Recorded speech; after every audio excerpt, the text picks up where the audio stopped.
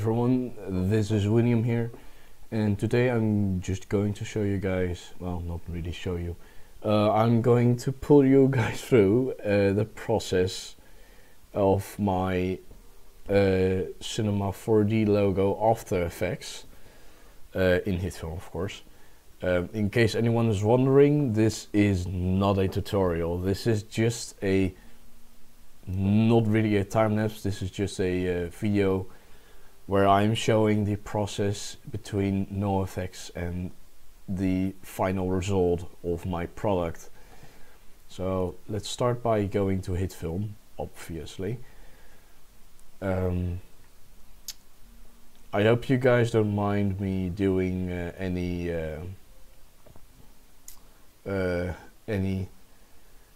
commentary, because well, I don't really like quiet videos, and having music in the background makes it really unprofessional. So let's start with with my product. It is an image sequence, so I'm starting with selecting my render folder first, which is here, and it creates a sequence of pictures into a video. And the pictures are all rendered with a alpha layer, so behind this logo there's literally only air. So it looks pretty good, but I'm not satisfied, of course. I always tempted to create more. So let's start adding a plane in really dark gray, placing it under the logo, adding a light. Yes, I want a camera. This also needs to be 3D plane. And wow, you're really off center. There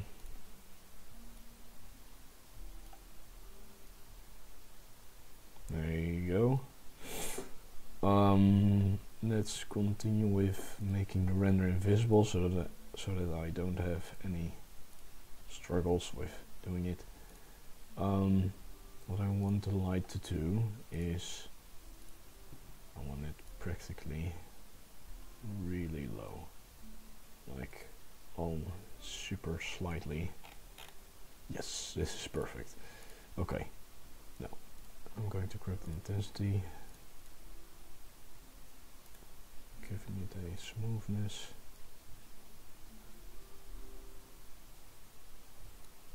Somewhere here I want it to be pretty bright, just about 80%, which sounds nice. And the animation is really short, so I'm going to grab a frame, not from this, school, animation and render, grabbing the last frame, and I'm going to put it about here. Let's see, where does the animation end? I'm doing this so that my video will practically render somewhat faster. And here's the end already, which does not really make a difference. But yeah, that's the last frame. Okay. Now, and I'm going to put another key here, and I'm going to let it fade out. Smooth, and about here I want it also to disappear. Now just about here, and it just end here. Well, a little bit earlier, and this a bit earlier. Perfect. Okay, the animation, I want it to take about 5 seconds. So, you know what, I'm going to make it somewhat longer. This is just about perfect. Okay, 5 seconds. I'm going to shorten the composite shot length. Well, render length, I should say. I'm missing a drop shadow right here, so let's start giving my render a drop shadow by going back in time and drop shadow. Of course it's absolutely invisible, so I'm going to put some distance. Okay, that's way too much. I want 210 degree, so it will go to the bottom left, and I want the shadow distance to gain distance about here. Oh, that's way too much hit film. Not so much. Okay. And the shadow, it has a really hard sharp. Oh my god, my English today. I don't care. Let's go to 65 pixels penumbra. There you go, soft shadow. It already gives a slight realistic look. So what I'm going to, oh, of course. Oh. There you go. But this needs to be on 41 already, so that you won't notice any difference. And now I'm going to render it, well, about 45, and I want the target bitrate of 30. I want the work area 5 seconds, composite shot 1, and I want to export it into a time-lapse folder. Oh, just time-lapse. Save. Oh. Pre-render. Render. Okay.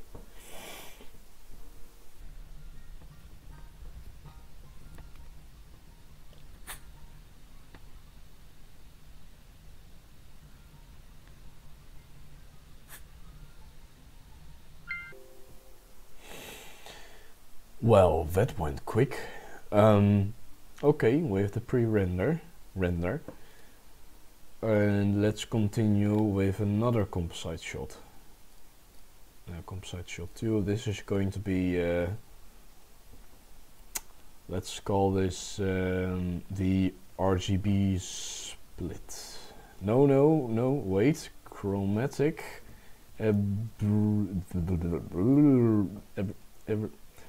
aberration, something like that. I don't really know.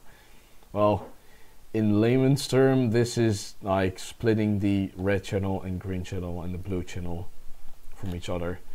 So time lapse and pre-render, and put it here. And I'm going to duplicate these 3 of them, and I'm going to rename them to a color channel, RGB, and let's go to levels histogram. This is going to be red, obviously. Wait, green output, white 0, blue 0, green, and U2 blue. Red output 0, blue output 0, green, blue. I like to have really subtle details in my videos. They're almost invisible to the average viewer, but I really like having small details, and really satisfy me. It also gives a tiny bit of immersion for the people who don't know. So let's reattract these 3 and make them blend through each other with screen. There you go, perfect. And I'm going to be in need of some shifting here. How about zoom blur. This is always something that really helps. And there you already have it. You can see the slight, ever so slight difference between all these.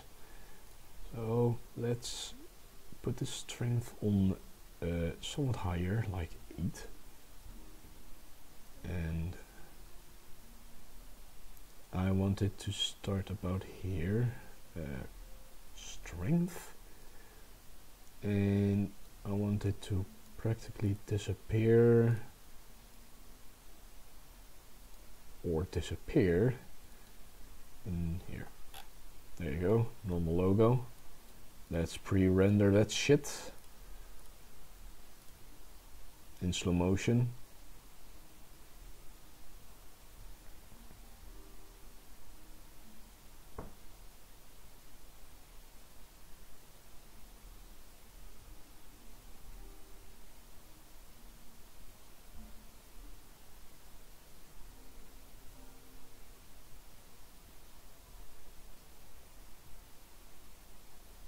Give it a few frames.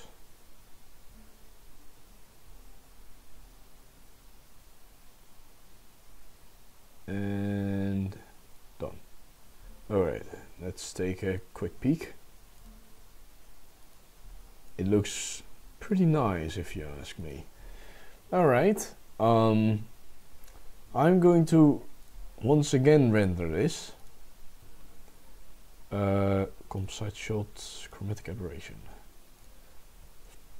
content area, export, and then I'm going to call this pre-render, not pre-render render, just pre-render. And if anyone is wondering why I am rendering multiple files of the same animation, it's because I'm trying to lighten the workload on my laptop. I know it could handle a lot, but what I'm going to do in the next stage of this is adding motion blur. The detail is extremely subtle, but it requires some heavy, extremely lot of CPU power, and no, not really GPU, mostly CPU power. Well, in other words, horsepower. It's that's the reason why I'm doing that. If I added motion blur in this stage, my laptop will probably explode. Well, not really explode, more like freezing so much that HitFilm will crash and the recorded file will practically get corrupted, and I'll sit here like a dumbass and in my mind is like, why did I do this? I've lost so much work now. But hey, it's also for render efficiency. It's for more render speed. Alright, pre-render, and let's add this and call this final After Effects. Oh, I'm really sorry if you're at the moment like, oh my god, this guy has crappy commentary. It's well, I'm not really a guy that's professional in doing commentaries and stuff. Alright, here's the our professional logo rendered with chromatic aberration and background and light and drop shadow. So I'm going to add the last layer of effects. Here we go, grade layer, which is going to be shortened severely to like 5 seconds. And here we go, let's add motion blur. Here it comes. And HitFilm froze already. Okay, that's better. I'm pretty sure there's going to be artifacts all over the place with this. Yeah, that's what I'm talking about. Let's make it somewhat more durable. let's clean up the motion blur. That's what I wanted to say. Yeah, more artifacts. This is perfect. Reverse a few frames, thank you. In slow motion.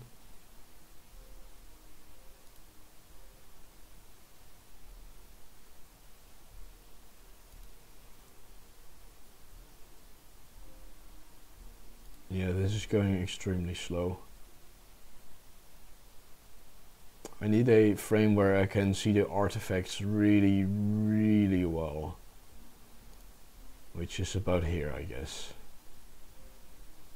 Yeah, okay. Let's turn off the comp settings and go to custom. And it's practically has fixed himself. Wow. That is amazing. That truly is amazing. That it fixed himself without even requiring any extra work on these settings. Yeah, the animation is going too fast for that. Is there any more artifacts that's going to show soon?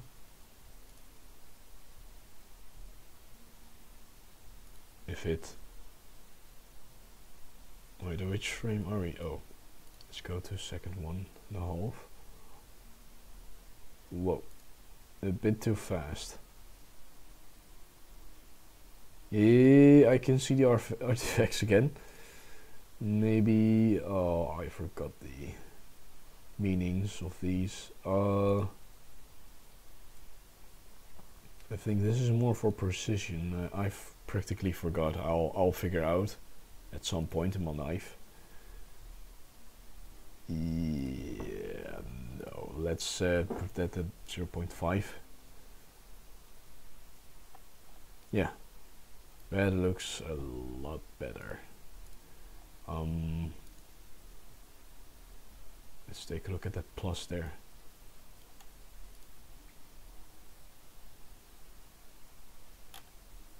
Yeah, practically no artifacts. They are really just a tiny bit visible that you won't really notice until you like, oh my god, what the hell are these? So let's continue and disable motion blur because that is really crapping my performance on this device. And let's add lens dirt, which is really not beautiful at the moment. It's not really showing, and I want motion blur to be at the no, I'll do that later. Yeah, I'm going to need some better precision on this. How about less threshold and less intensity? No, maybe more and less. Oh. Okay, I pretty much got the result I got before.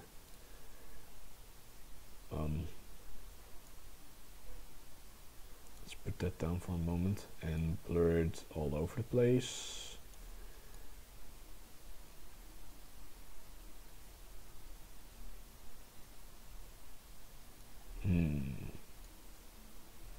I want it not really to be visible in the beginning, so I'm going to put the intensity somewhat higher, around here.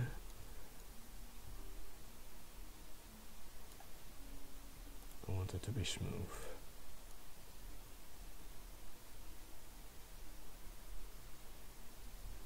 And I want it to disappear. Let's grab another keyframe and let's put it about here.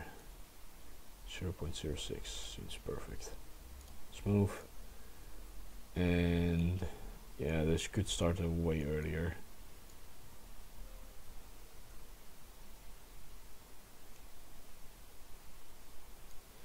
Little bit more intense, just tiny bit. Yeah, this is okay. No, maybe not. Okay, there you go. Very slight detail there. Something you almost don't really notice unless, well, you really do notice, but it fades away. Something most people don't notice, including some of my teachers. I'm not even joking. Now let's add some diffuse, but I want it to be really almost invisible. That is not invisible. Radius, let's see, about 8. And I want it to, what I also want is a glow.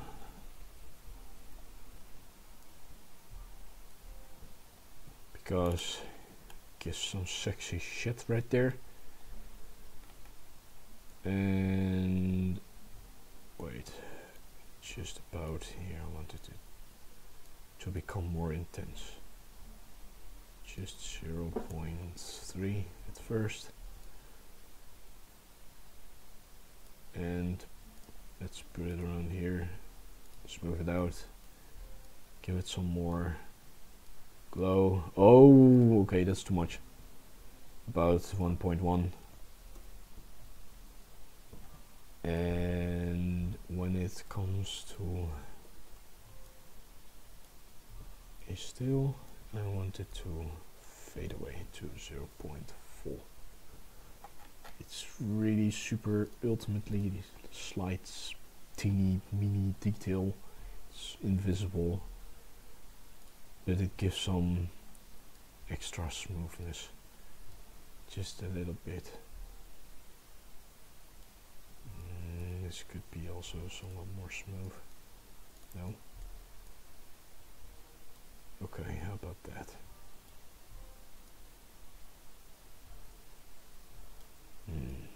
This is going really fast. And this could be what the heck?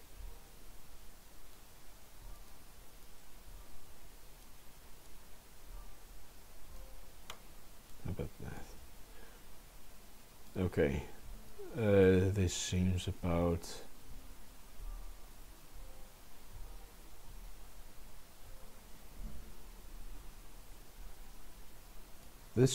just about what I want.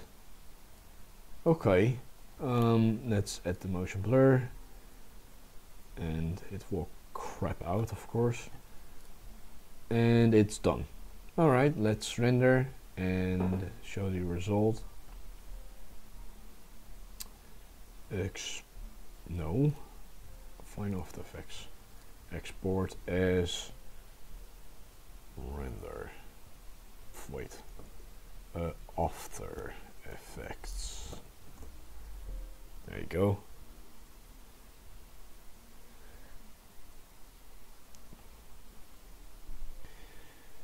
And there you have it, guys.